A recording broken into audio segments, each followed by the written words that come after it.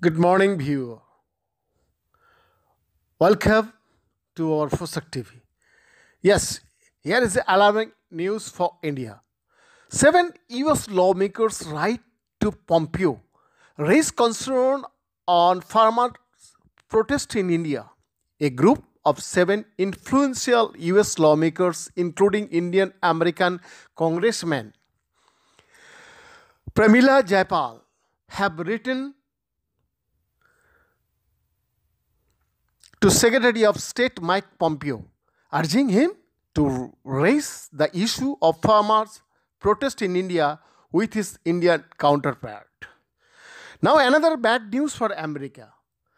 The UK-based Center for Economics and Business Research, that is called CEBR, said China's skillful management of COVID-19 would boost its relative growth compared to the US and Europe in coming years.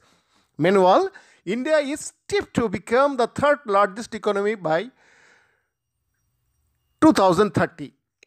The CEBR releases its economic league table every year on 26 December. Although China was the first country hit by COVID-19, it controlled the disease through swift and extremely strict action, meaning it did not need to repeat economically paralysing lockdowns as European countries have done. As a result, unlike other major economies, it has avoided an economic recession in 2020 and is in fact estimated to see growth of 2% this year. The US economy, by contrast, has been hit hard by the world's worst coronavirus epidemic in terms of sheer numbers.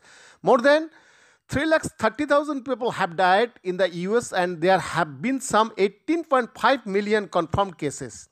The economic damage has been cushioned by monetary policy and a huge fiscal stimulus.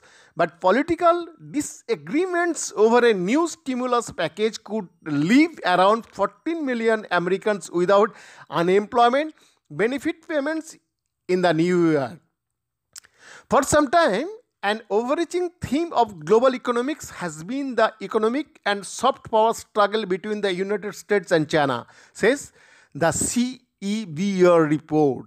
The COVID-19 pandemic and corresponding economic fallout have certainly tipped this rivalry in Chinese favor. The report says that after a strong post-pandemic rebound in 2021, the US economy will grow by about 1.9% annually from 2022 to 2024 and then slow to 1.6% in the years after that.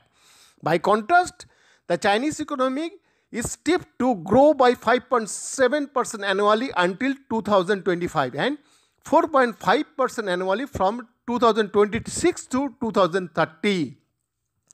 China's shares of the world economy has risen from just 3.6% in 2000 to 17.8% now, and the country will become a high-income economy by 2023, the report says.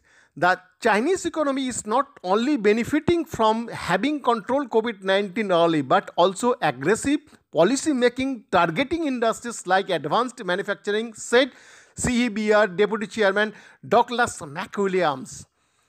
They seem to be trying to have centralized control at one level, but quite a free market economy in other areas, he told the BBC, and it is the free market bit that's helping them move forward, particularly in areas like technical. But the average Chinese person will remain far poorer in financial terms than the average American even after China becomes the world's biggest economy, given that Chinese population is 4 times bigger. In other prediction, the post-Brexit UK economy will grow by 4% annually and from 2021 to 2025 and 1.8% annually from 2026 to 2030 after sinking in 2020.